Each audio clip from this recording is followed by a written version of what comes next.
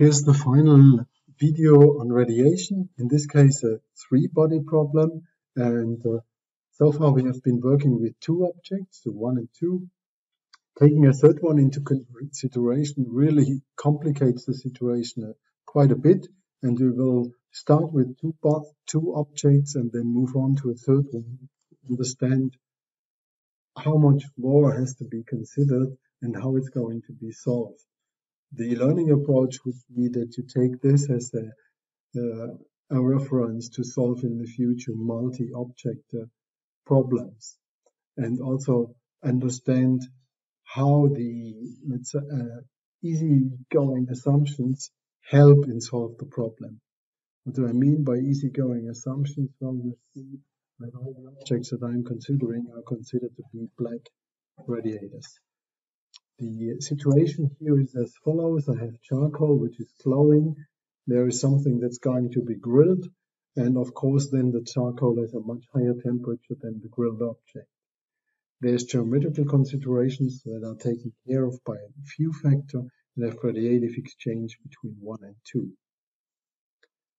The procedure to solve that is I need one energy balance. I do that either around the grilled object or the charcoal.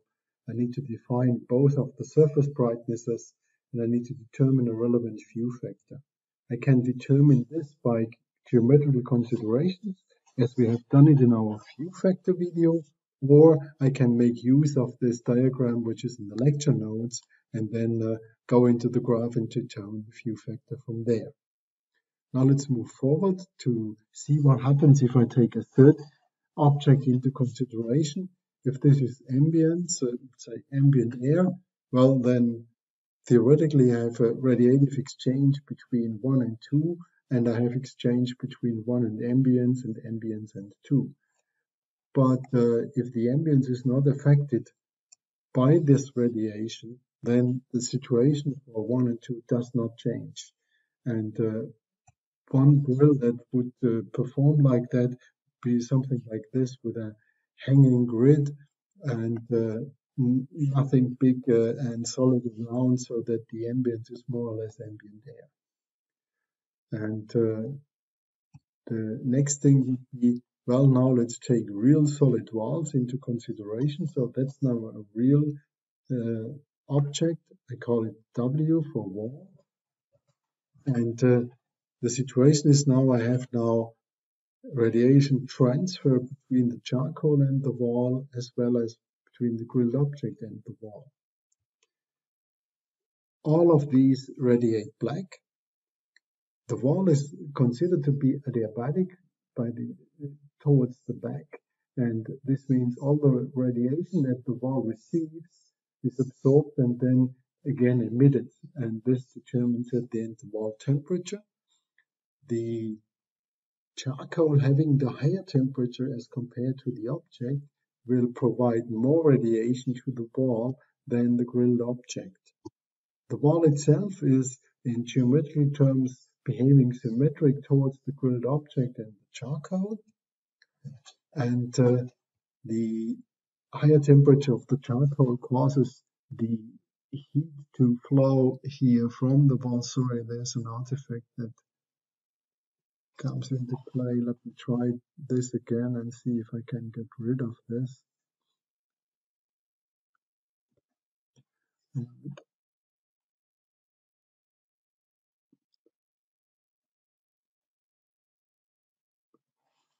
So this is like playing a snooker ball over rail. I get radiation from the charcoal to the wall going to the grilled object. Depends, of course, on the reflectivity of the wall.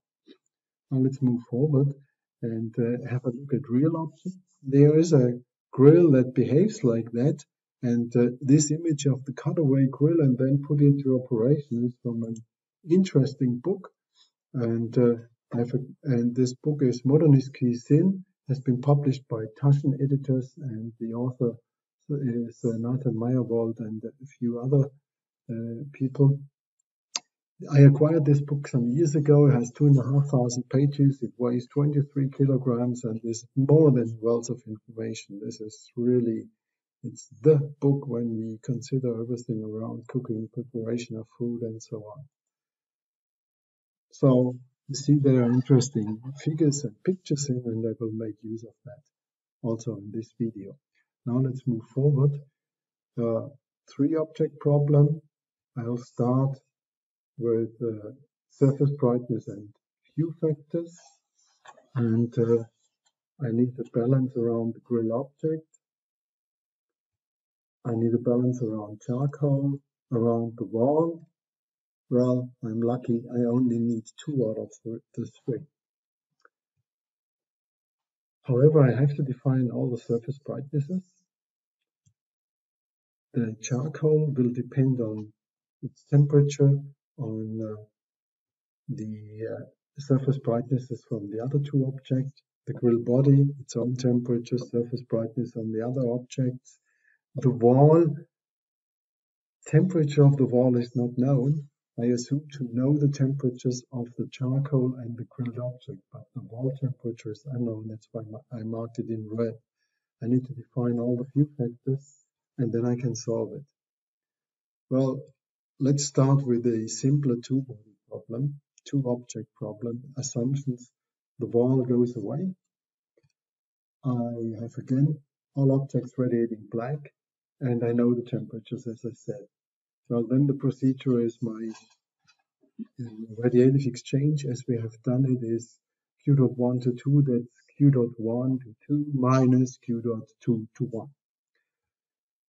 Well, that, using also the reciprocal rule for the hue factors, gives me a solution, which is then a area times phi12, and as I'm dealing with black bodies, let me just take the laser pointer again. This here is black body radiation object 1, black body radiation object 2, so I can put sigma times temperature by the power of 4 in here. It's just possible because I assume that the stuff radiates black. Now let's take the wall into consideration. So charcoal, grilled object, wall. The first energy balance around the charcoal would be that there is exchange to the grilled object and exchange to the wall. And I'm considering the wall as one object, so all around. And if I put that in, well, then this is the exchange 1 to 2, plus I have here a hue factor for the wall, and I have the unknown wall temperature in this one. The second balance then will consider the wall, and the wall does exchange radiation with itself. This arrow is not shown. Excuse me, I will explain in a second why. Exchange with the charcoal, exchange with the grilled object. Well, the exchange with itself, when I assume that these are all black objects, there will be no reflection. And this q dot wall is only there if I have reflection, so this goes out. Lucky I got rid of a term that complicates stuff a lot. So now let's put in the formula. I have here a hue factor wall to charcoal, the area of the wall, hue factor of wall to grilled object, the unknown wall temperature, the known temperature of 1, the unknown wall temperature, known temperature of 2. Now I can make use of the reciprocal rule, because 1 to the wall and 2 to the wall I can evaluate. So at the end I get an equation which I can then solve for the unknown wall temperature. And this unknown wall temperature then will just take the pen again.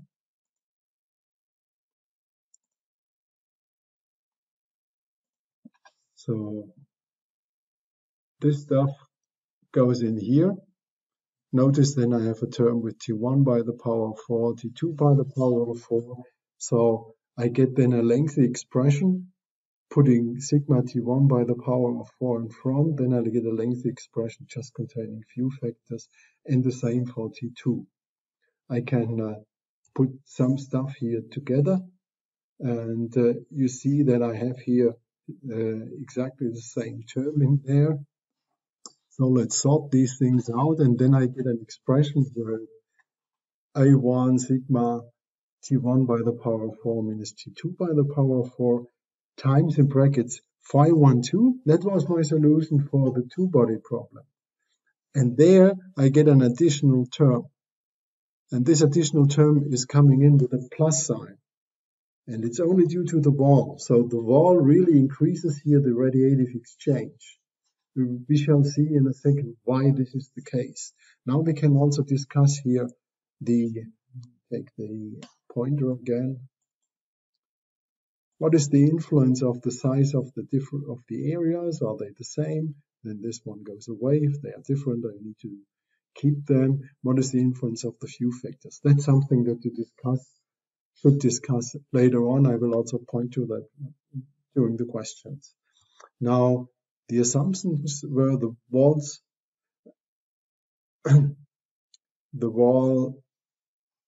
sorry, this is wrong.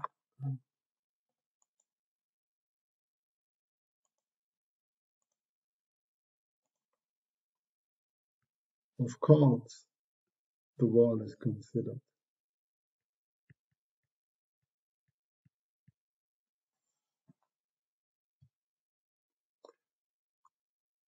And the object irradiate blank, and I know T1 and T2.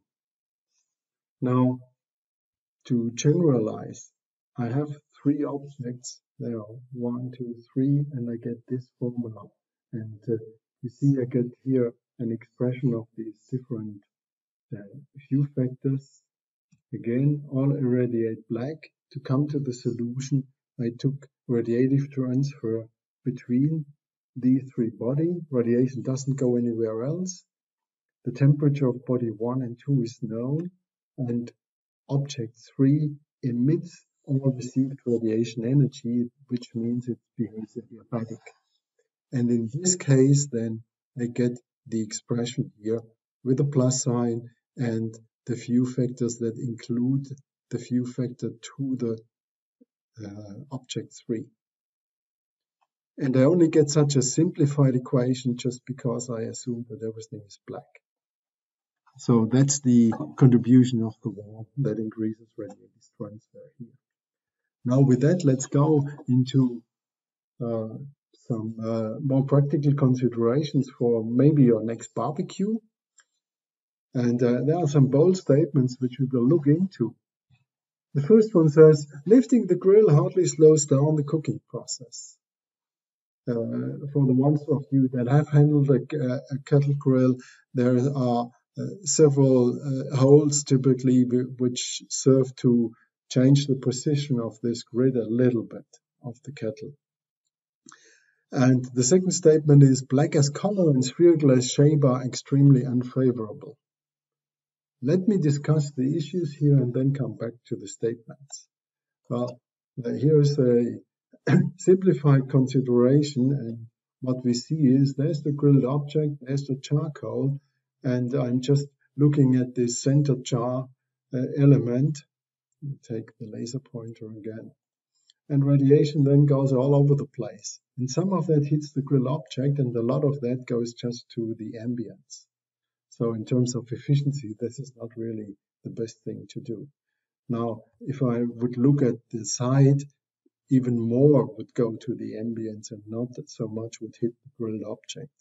And this means I can define the fraction from where basically the charcoal can see the grilled object and where it's not hitting the grilled object.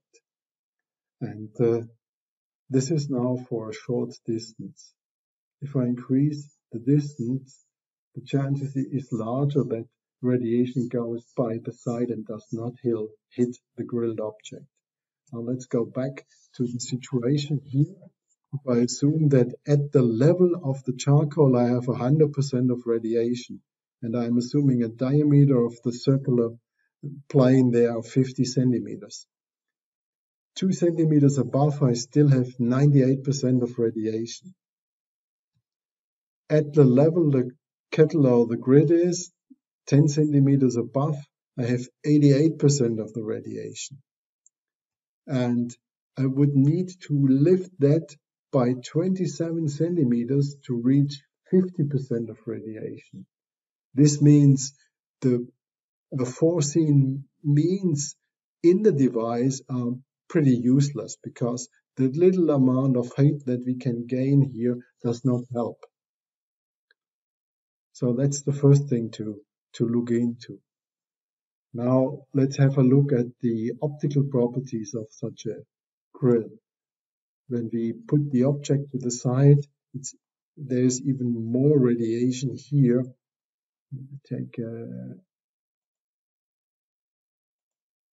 So there's even more radiation just escaping to the environment. Now let's move forward, and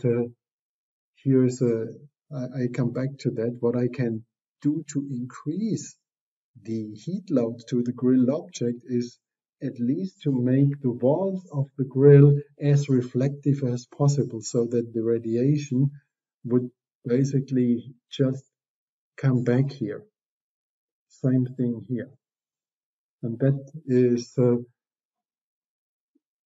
I will show you this grill in a modified version where this sweet spot where we have the maximum radiation, that's about 36% of the area, is nicely used. And the first thing that can be done to improve such a grill is we make the walls more reflective. And of course here by means of stuff that we have in a household, it would be an aluminum foil. The second thing that you can notice here is that the grill object is covering the entire opening. This means no radiation now is lost anymore. It hits the wall, gets reflected, but can't pass by the grilled object to reach the ambience. So there we would make 100% use of what's coming from the charcoal. And this means here the sweet spot is 100% of the area. The problem is now, typical grills don't do it like this one. So I would assume that no one, me included, would be able to grill with such a charcoal grill because we are just not used that the radiation is at any point at the grill surface is as high as at another point. Typically, we are used to that radiation towards the side here declines. Now here's a realization of that. As I said, here the guys have broken this round surface. They put stainless steel walls in, straight walls, so that the radiation here to the wall comes back and does not, let me take the, sorry, yeah, that's fine. So here the radiation would come back, and in the original configuration it would only go to the center.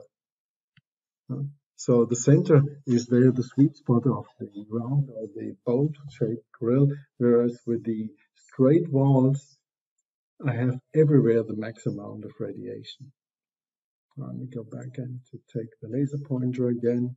So the discussion of the assumption that we have taken is look at what are the wall properties that are changing. Should it be much reflective? Should it be a black object? And does the surface play a role or not the shape of the surface? I think I have discussed that, and I think now you can also understand these bold statements. The comprehension questions that you should be able to answer now after this video is why does the calculation of radiative transfer get so much more complicated when I just add another object, a third object?